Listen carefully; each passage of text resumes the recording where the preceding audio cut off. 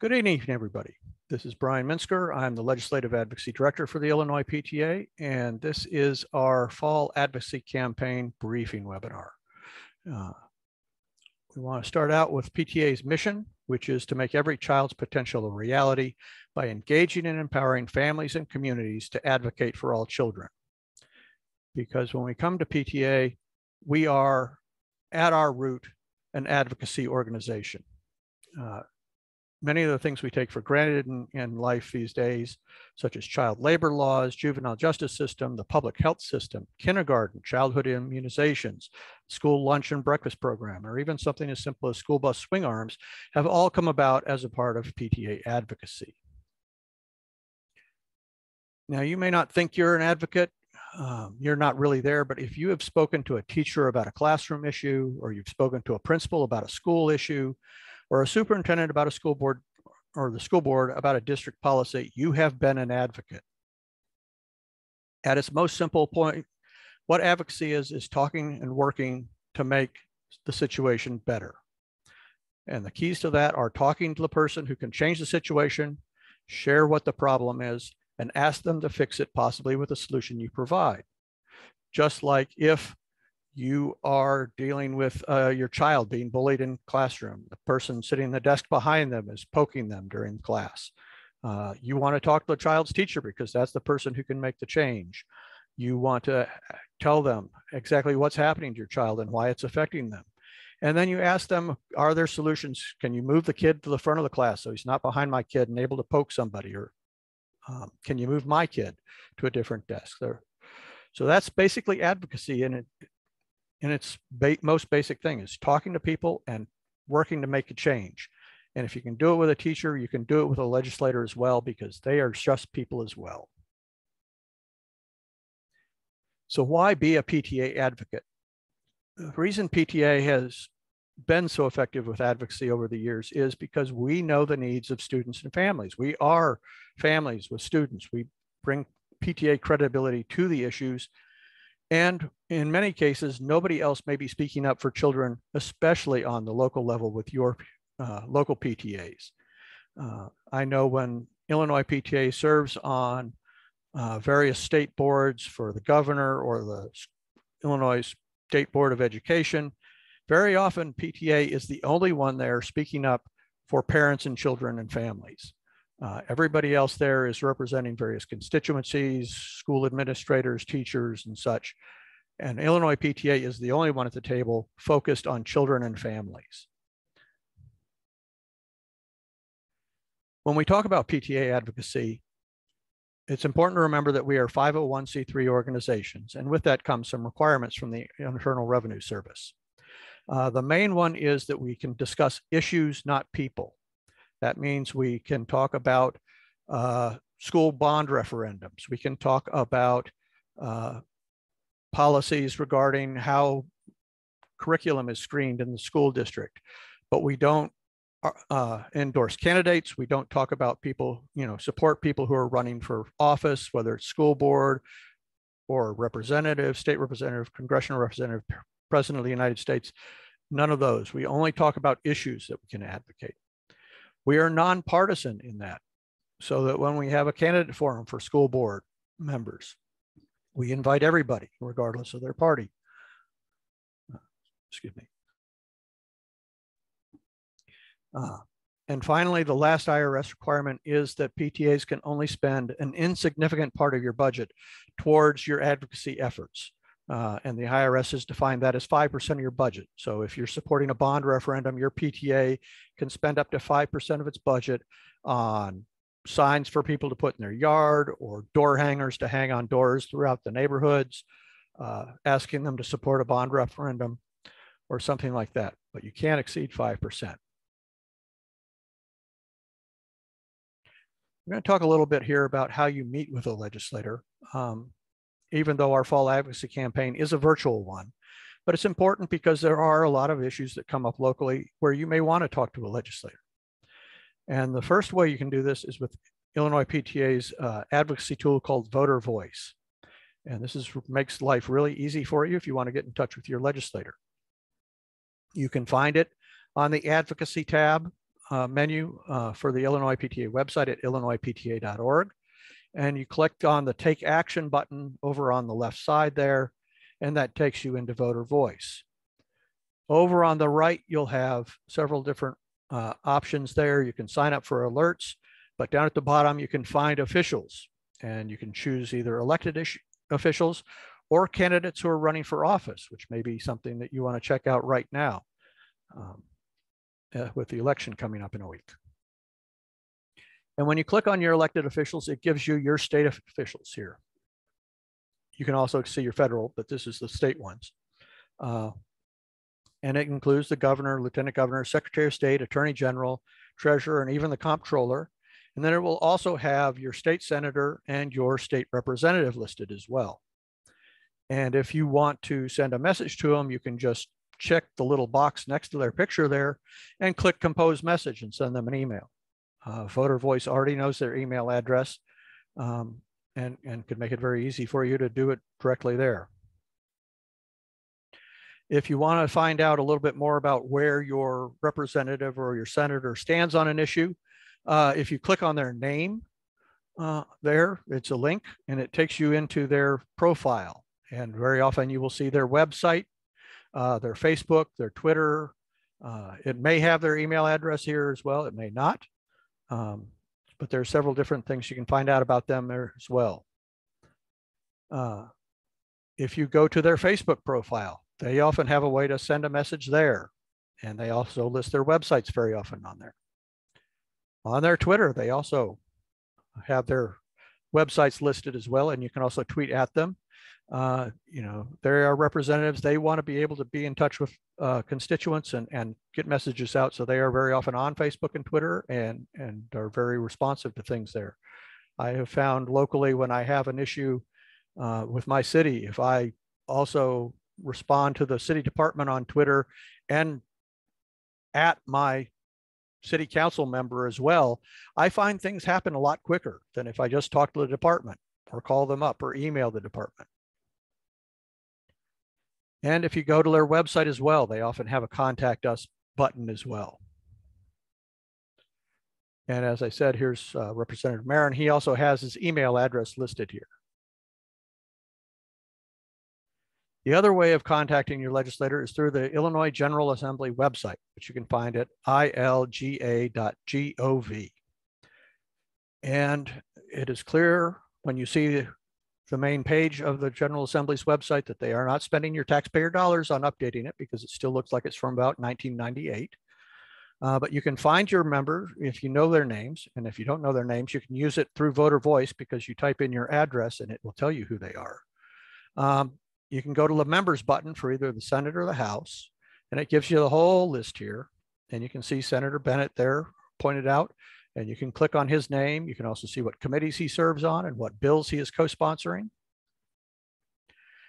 It will have here a little bit more information for you. It has his district office. And with senators, because they have 2 representative districts in their Senate district, they very often have a second office at least, if not a third, depending on how big their district is. And it also lists here on who their associated representatives in their district are as well. And again, here's Representative Marin, who his email is also here. So that's how you find a legislator and can get in touch with them. But maybe you're thinking, I don't know if do I really make a difference when I contact a legislator? And there are 3 myths we really want to bust here tonight. The first one is that they aren't interested in hearing the voices of parents when it comes to crafting policies. And that's not true. Legislators do want to hear from their constituents. They want to hear from people when they want to know how a piece of legislation is going to affect your family or your school or your child. So your voice is very important to speak up to your legislator. The second myth is that meeting with a staff member isn't as important as meeting with your legislator. Maybe you are meeting in a district office and they are in Springfield that day. Their staff members, particularly in the district office, may be more informed than the senator or the representative. So meeting with them can have a maybe a better discussion with them than you would have with your representative or your senator. And they will respond with you and work with you, and they will share your meeting with the legislator. The third myth is that my meeting won't mean as much if I only meet with my legislator once. And I like to talk about how legislators get contacted as sort of a pyramid. And at the bottom are emails. And we do have an email campaign, but if you get a lot of them in there, that makes a difference because they see those. But they get a lot of emails on a lot of different issues. If you call your legislator, they don't get nearly as many phone calls. And your phone call doesn't have to be a big thing. It can be, I want Senator Bennett to support and co-sponsor this bill because of X reason. And the staff person at the district office will mark it down as a support for this. And in many cases, especially with bills that are getting a lot of action from both sides, they may just be tallying how many are coming in on each. And finally, there's people who go and actually meet with their legislators or their staff. And those are even fewer than the phone calls. So that if you are meeting physically with a legislator or their staff person, you are standing out already. So what you have to say really makes a significant difference compared to a phone call or an email.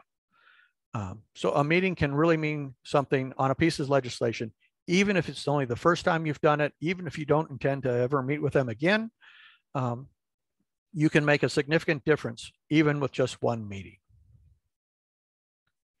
When you do meet with a legislator or speak with them on a phone, we'd like to talk about the ABCs of meeting with legislators. Be accurate, be brief, and be courteous. Be accurate, have your information ready, make sure they are facts from knowledgeable sources. If you are using Wikipedia, go down to those cited sources below and use those as your base source to make sure that they got included in the Wikipedia article correctly. Be brief. Legislators are busy, especially if you are meeting with them in person. They maybe have 5 minutes, they may have 15 minutes, they may have to run off for a sudden vote. So you want to be brief, and you want to make sure you have your important points that you want to get across at the front of your mind, and make sure you load them up front, then fill in with the details of what you want, why you want them to do that action. And then you circle back at the end of your meeting, reminding them of what you'd like them to do. And finally, be courteous. We've all seen videos of the last few years of people at school board meetings or meeting with legislators or town halls yelling at legislators. And that doesn't work if you're trying to persuade them to do something that you want them to do, and take your solution and use it and run with it. It's yelling at them. Your toddler yelled at you when they were 3. That you didn't get what they wanted when they screamed at you, but when they asked you nicely, they were much more likely. It's the same way with legislators. Be brief, be accurate, and always, always be courteous. When you prepare for a meeting, be aware of their position on your issue. You can find that from their website. You can find it from the bills that they're sponsoring. If they are not sponsoring, it doesn't mean they are against it. It just means they may not have signed on as a co-sponsor. But see if you can find what their position is on the issue. Again, website, what they've tweeted about on the issue or what they've got on their Facebook page can help you find out what that is. Second, know what you are asking for.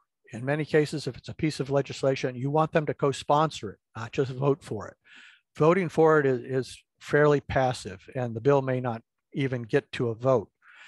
So a vote commitment is a very weak commitment. What you want them to do is co-sponsor the bill, put their name on it.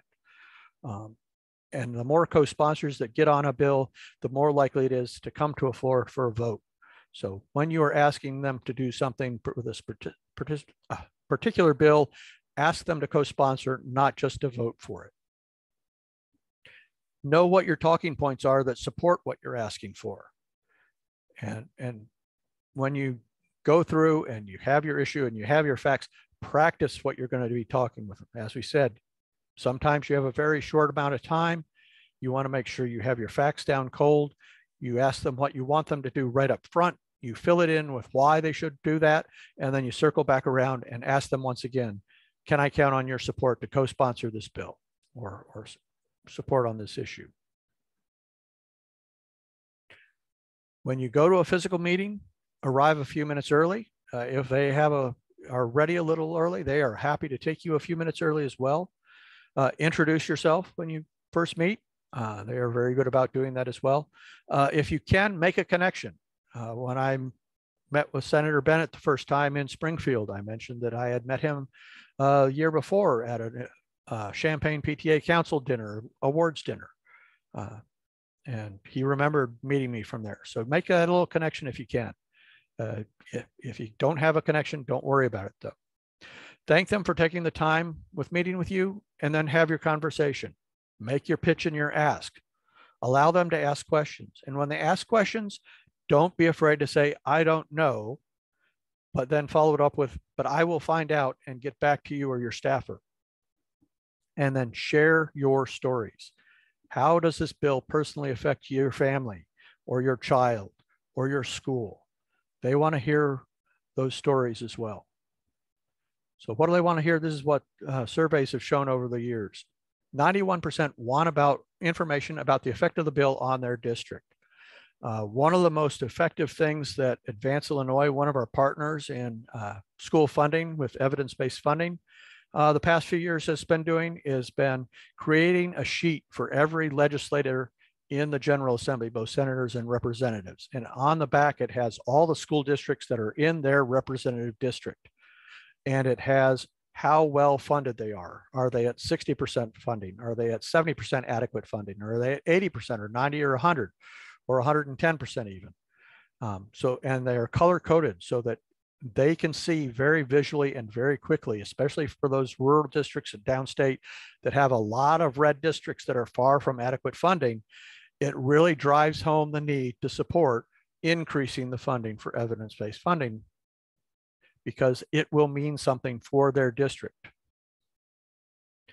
90% want to know why you are supporting or opposing a bill or an issue. So have your facts about why they should be taking this position. And then 79% also want to hear a personal story. It helps them relate to it. If you've ever watched C-SPAN or seen clips from, legislators on the floor of the House or the Senate in Springfield or in DC, you will sometimes hear, or in committee hearings, you will hear them share, I had a constituent who told me this. They want to share those personal stories because stories drive home a message in a way that raw facts cannot. They personalize it. They put a face to it. So if you have a personal story on how a bill will affect or could affect your family or your child, and one of the things we'll be talking about here is school bus safety, having a story that you can share with them helps drive that home. Wrapping up your meeting, keep track of the time. So make sure that you can cover your key talking points. As we said, get your ask up there first, then talk about your facts, and then come back at the end to also follow up with your ask and ask for their commitment. Leave behind an issue summary and contact information. This is critical. It is something, if you have talking points, create a little fact sheet for them on what you want. Have your contact information on it so they can follow up with you if they have a question.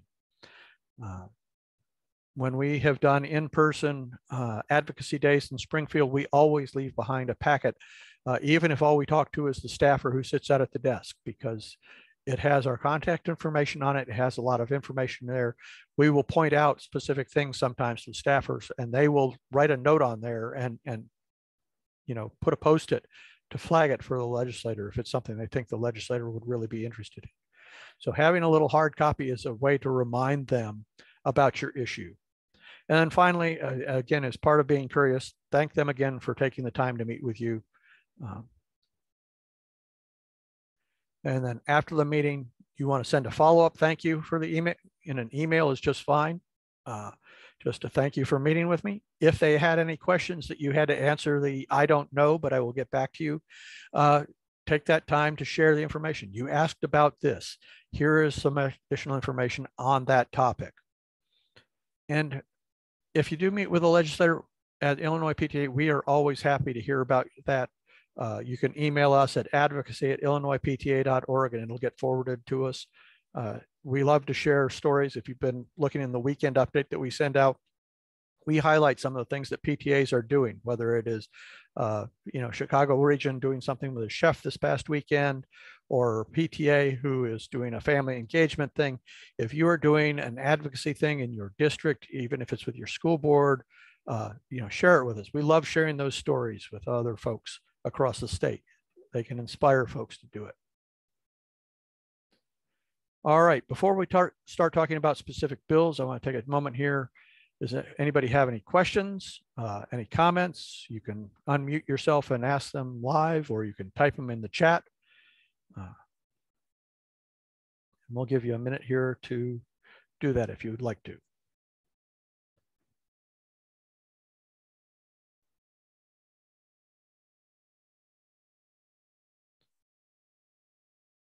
All right, not seeing any. We will move on to talking about our fall advocacy campaign.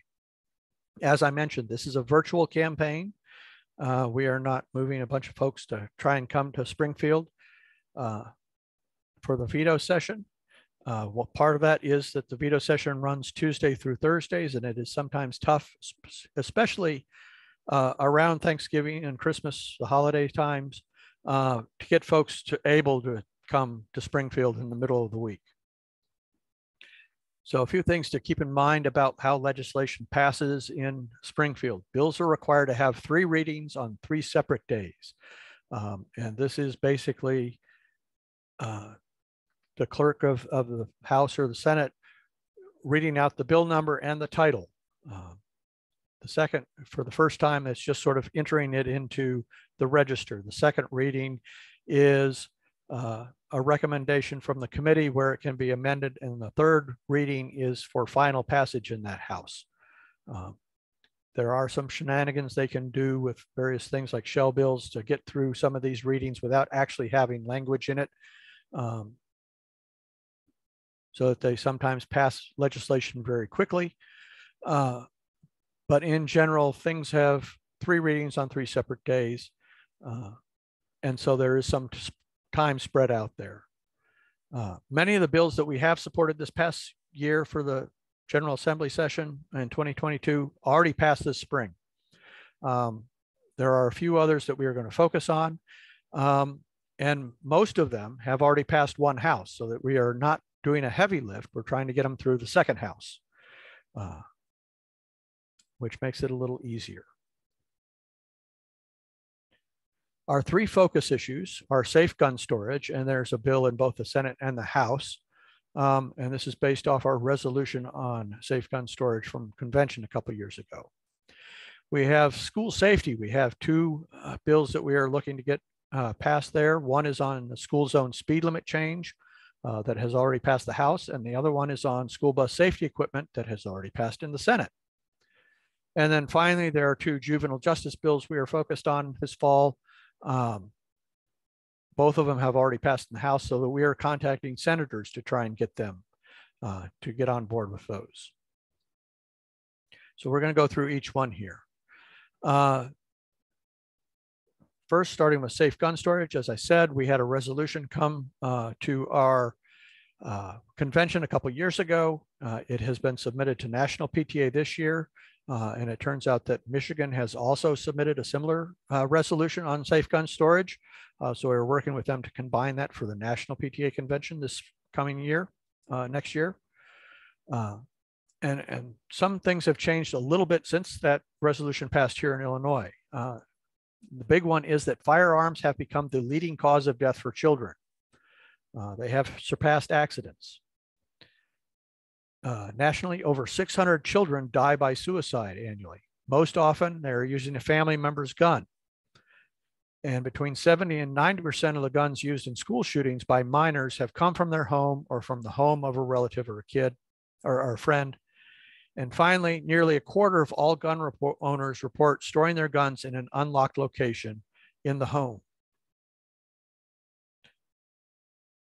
So House Bill 552 would require firearm owners to store any firearm in a secure locked containers and has penalties for not doing so. Senate Bill 1855 is similar, but it makes it unlawful to keep or store an unsecured firearm in a residence where it is reasonably known that a minor or person ineligible to possess a firearm is likely to gain access without permission. So the difference is that the House bill requires everybody with a firearm to secure it. Senate bill is only if there are minors or a person who is not supposed to have access to firearms is likely to do so if it is not secured. So that's a slight difference there. But our reasoning is that getting one of these through either way is an improvement over what the situation is right now. One of our successes this spring was getting the Illinois bill passed that will have the Illinois Department of Public Health doing a safe gun storage education campaign for 2 years that will include handouts of safe gun storage, trigger locks, and gun safes as well. So that there is some stuff we have accomplished on this already this year, but we would like to actually have guns physically secured. So our ask for our representatives is to co-sponsor the House bill and move it out of its Rules Committee and bring it to the floor to a vote. For the senators, is to co-sponsor the House bill or the Senate bill and move it out of assignments and get it to the floor to a vote. Or if they are not doing that with the bill that they have, if House bill is the one that moves, have the senators sign on and co-sponsor that after it passes the House, or vice versa with the House members if the Senate bill is the one that moves. We have been working on this bill for a couple of years now. This is our second year with it. And we are hopeful, though, because these legislatures adjourned in early April this year. And what we are hearing now is that there is some motivation and incentive among legislators to do something regarding firearms because the Highland Park 4th of July parade shooting has happened since they've adjourned. The Uvalde school shooting just a couple of weeks ago in St. Louis, in a school there, the shooting in Chicago this weekend. In all those cases, there's a lot more stuff happening here that makes us believe that safe gun storage may actually start moving here in the veto session. So that we are asking them to get that going. Talking points. Suicide rates among children and teens who live in homes with guns are 4 times higher than among those homes without guns. And that is just, as we said, 600 children a year commit suicide with firearms, most often with a gun they find in their house. And as you look at the last bullet point as well, only 10% of gun owning adults with children are aware of that increase in risk, that it is 4 times higher. And finally, the suicide risk in homes with guns can be cut in half by doing any one of these 3 things. If you store your firearm in a locked storage, if you store it unloaded, or if you store the ammunition separate from the firearm, in all 3 of those, doing any one of those things, you will cut the risk of suicide in half. If you have legislators who talk about this and say, well, they're not for gun control, this is not a gun control issue. This is not about whether you can have a gun or not. It is making sure it is stored safely so that those who should not have it, whether it is a child or a person who has had their firearms or access to firearms taken away by a court, cannot get a hold of that. So it is a safety issue, not a gun, a Second Amendment issue. Are there any questions on safe gun storage? We'll give you a minute here to ask or type it in the chat if you do.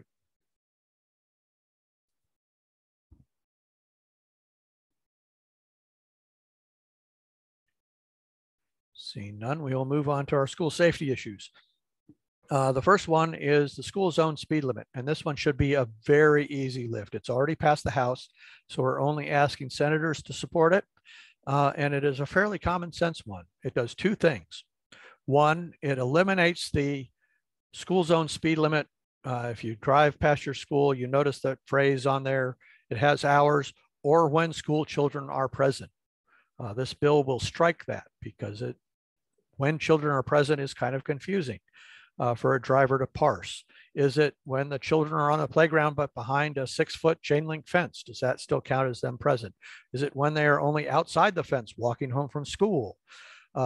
This clears that up. It is the school zone speed limit is at the designated hours, and it expands those hours from 7 a.m. to 4 p.m., which is what it currently is, to 5 p.m.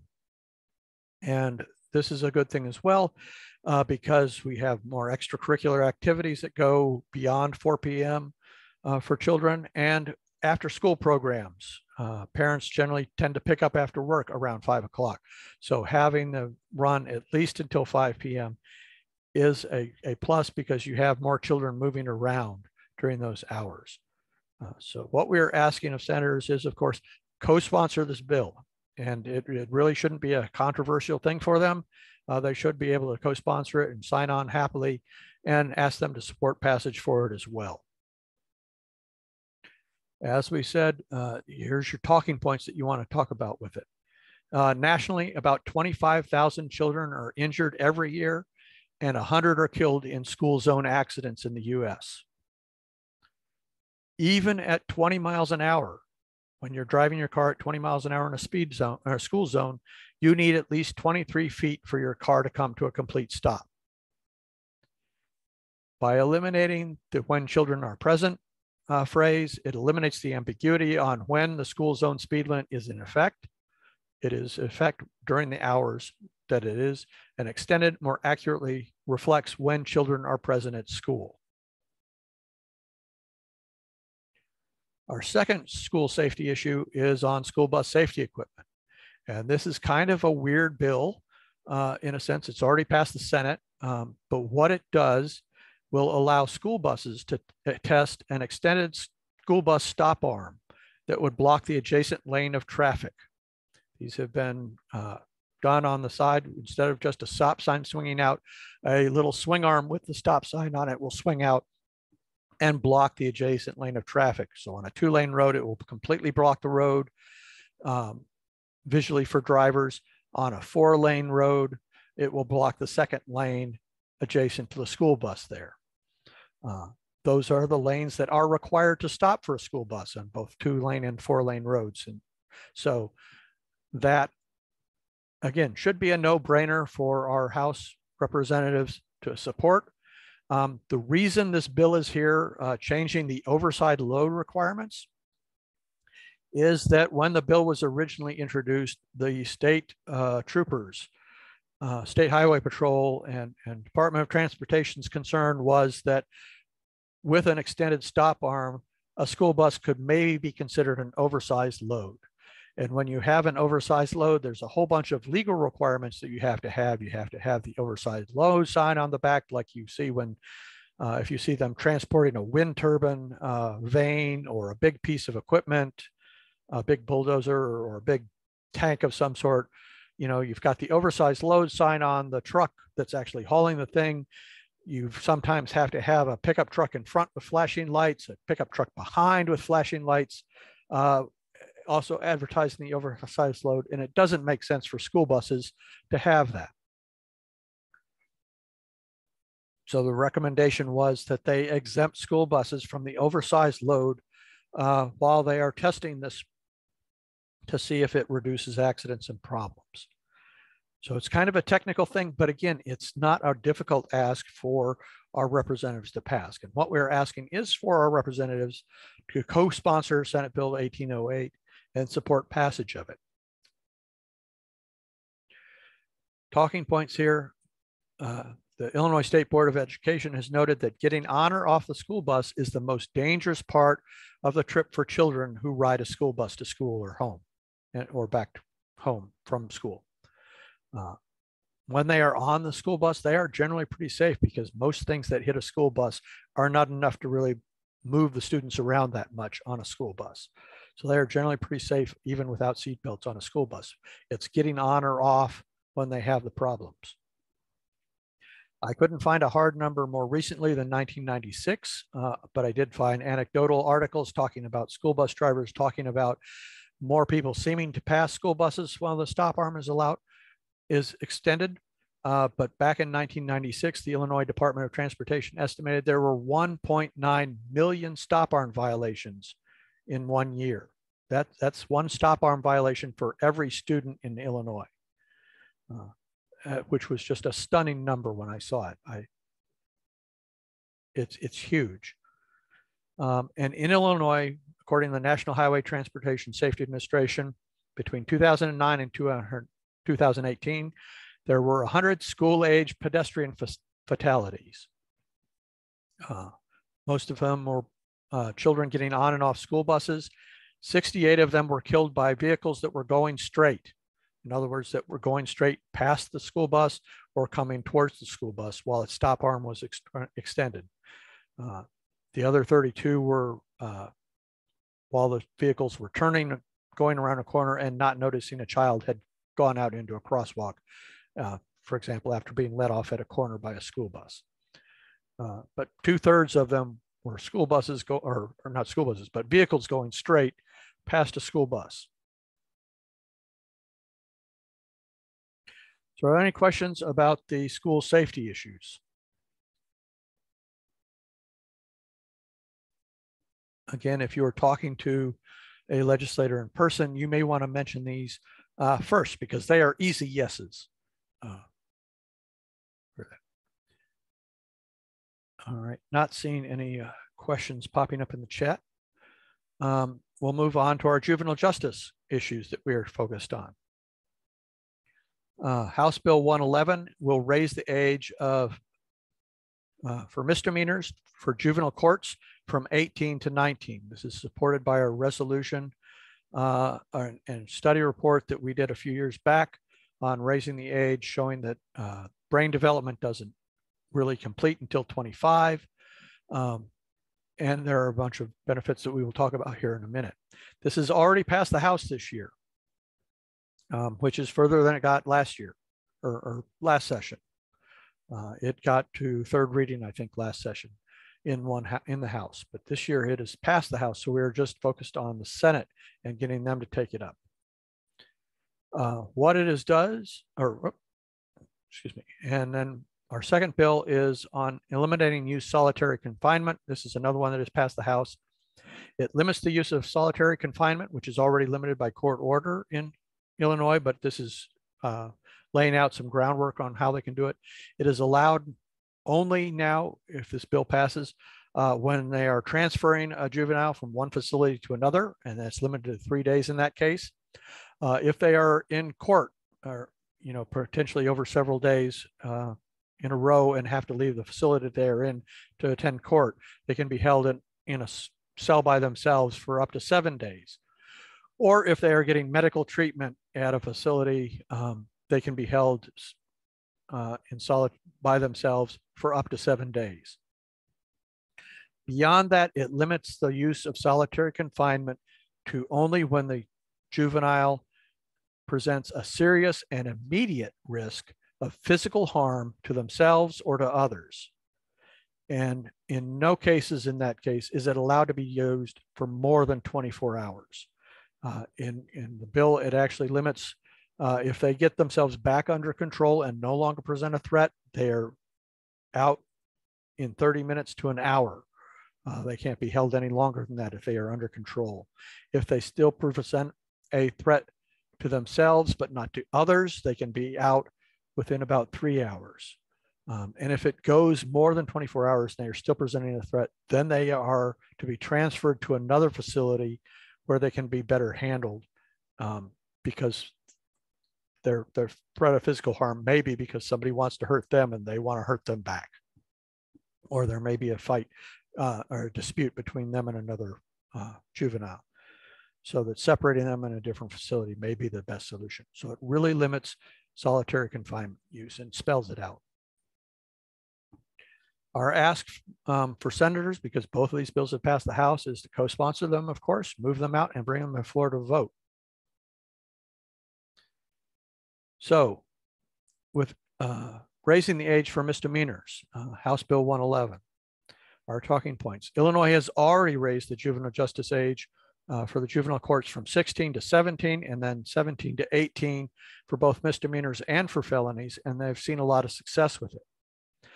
Part of this is that the juvenile justice system would allow those under 19 avoid an adult arrest record. And in many cases, especially for misdemeanors, these may not even go to court. They are often adjudicated without a court date. They become just a citation. But having that adult arrest on your record can cause a young person to have a problem with housing, can have problems with getting an education past high school, and getting a job. And when you struggle with housing and with education and bettering yourself and getting a job, the options very often drive you into committing more crimes. So having them avoid that arrest record and avoid issues with housing, education, and employment can help avoid further crime down the road as well. The juvenile justice system also has more diversion options and more program options that can better tailor the needs of a child or a young adult as well. And as noted in our study that we did a few years back, most people age out of committing crimes by the time they hit their mid-20s. If you are not in the adult prison system by the time you hit 25, you generally don't end up there at all. So if we can keep that adult arrest off their record until they hit their, a little bit longer and keep them out of the adult prison population, they usually don't offend at all. And the diversion and treatment of programs are very effective in the juvenile system at avoiding repeat offenses. With solitary confinement, even with adults, can cause serious psychological, physical, and developmental harm, including persistent mental health problems and suicide. And for children, those risks are even magnified even more, and especially for children with disabilities or who have had a history of trauma and abuse. And for many children who are in the justice system, they are there in part because they have been subjected to trauma and abuse as a child. So those risks from solitary confinement are ramped up for them. More than half of the child suicides in detention occur when they are in solitary confinement, or isolation as it is now called sometimes. And more than 60% of the child suicides in detention have had a history of being held in solitary confinement or isolation prior to that. So the effects of solitary confinement aren't limited to just when they are in isolation. It can linger afterwards because they are very often children who have suffered trauma and abuse, and the solitary confinement makes it worse. One of the most common things that isolation does is denies out-of-cell physical exercise, where they are in their cell 23 hours a day and are given 1 hour of exercise, and very often it is just in an outside fenced enclosure that is no bigger than their cell is. But we know that physical activity is critical for children's health and growth, as well as helping them just burn off energy. We've all had those long winter days where our kids who are well behaved and not, subject to, haven't been traumatized, get a little stir crazy if they can't get out and run around a bit. So that physical exercise that they are deprived of most often in isolation can have serious problems for them. So, are there any questions on the juvenile justice issues?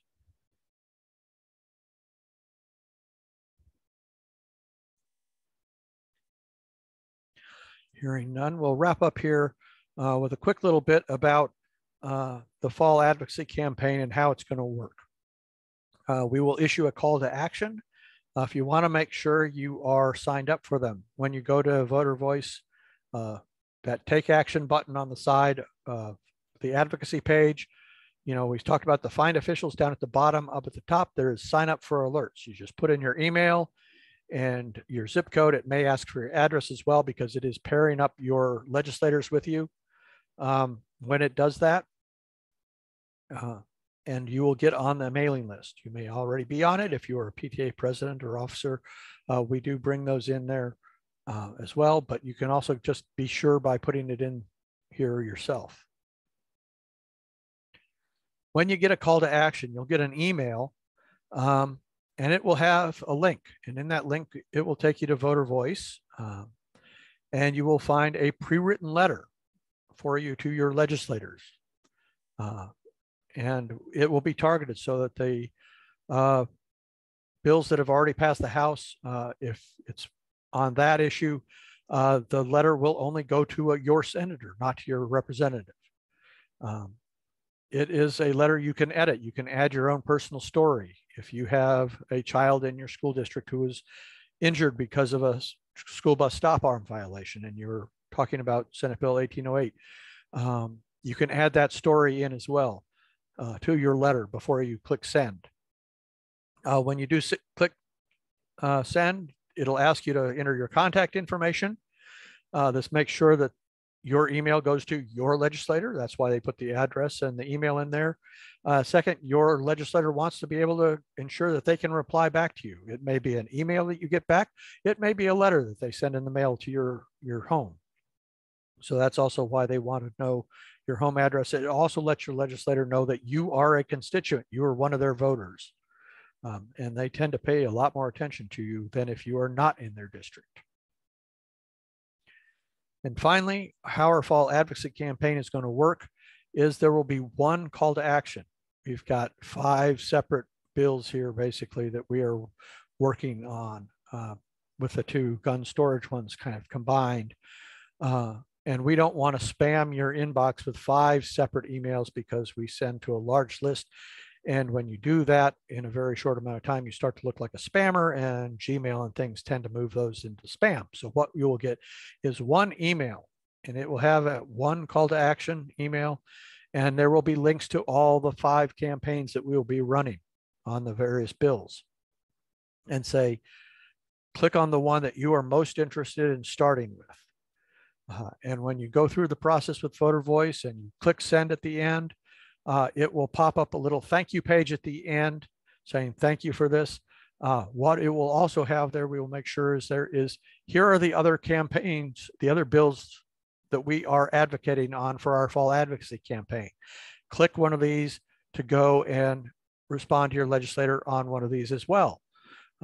And when you go through the first one, you find out if you're not adding a personal story, it only takes you about a minute, maybe 2, if you have to type in your address a lot and you're a slow typer.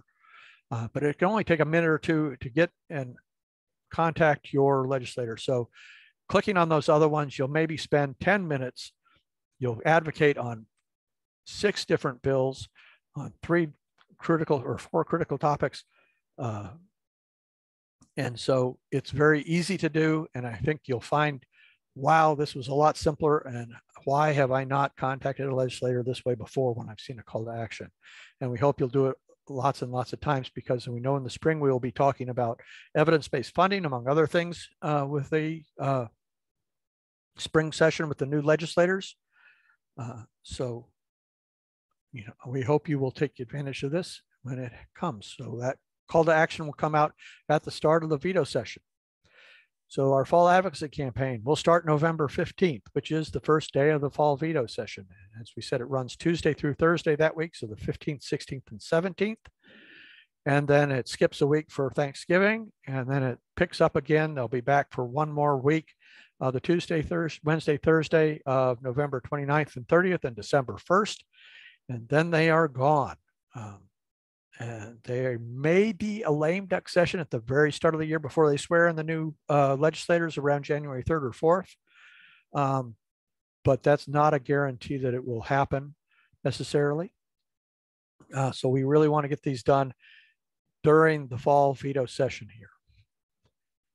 And if you want to contact me, my email is up there. It is Brian Minsker, bminsker@illinoispta.org.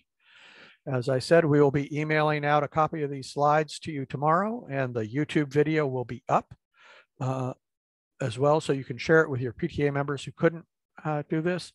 Encourage them to participate and share. When you get that call to action, feel free to forward it on as well and say, this is important, this can make a difference. If you're thinking about, does this really make a difference? A few years ago, we had an advocacy campaign that focused in part on testing lead drinking water sources in every school in Illinois, every unique drinking water source for lead.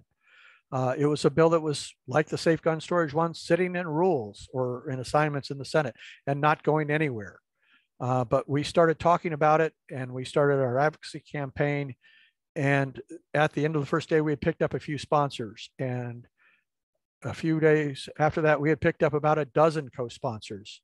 And the bill passed one house in the fall veto session, and had picked up a bunch of sponsors in, I think it passed the Senate first and was then in the House.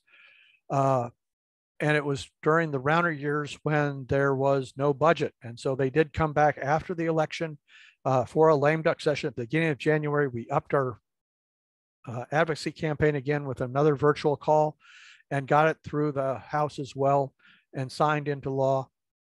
It was cut back to just K through 5, but that means that every public, private, parochial school in Illinois, kindergarten through 5th grade, was testing for lead. And the action level where they had to notify parents was 5 parts per million, which is 1/3 of the EPA action level when you have, that says you have to do something. And within 6 months of that, we saw newspaper articles from across the state of school districts who had tested lead, found lead in the drinking water, were blocking off those, were mitigating those fountains, were changing the pipes out. And in many cases, these were pipes that had lead pipes that were poisoning children for decades.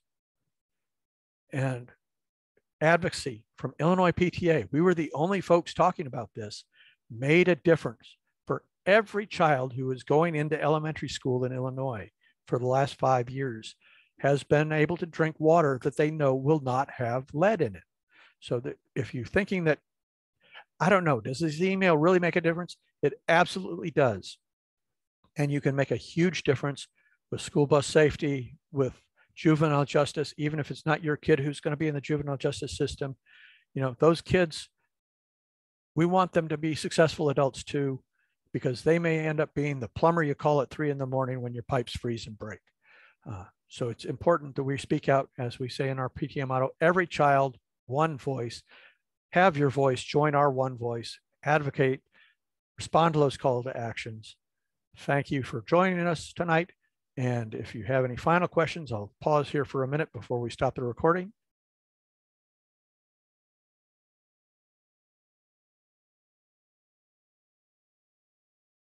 Seeing none, thank you again for joining us.